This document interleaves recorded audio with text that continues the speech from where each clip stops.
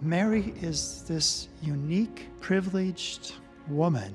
And that is why great geniuses like St. Maximilian Mary Kolbe or Louis Marie de Montfort, who would take Mary as part of their name, it's why they pondered this mystery throughout their lives.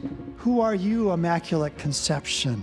You're not God, you're not just a child of Eve, but you're the Immaculate Conception. There was nothing that hindered the union of the Holy Spirit with her, why we refer to her as a spouse of the Holy Spirit.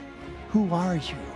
We honor her because God has, in creating her uniquely, the Immaculate Conception, conceived without sin, our special advocate, our special mother, and our queen.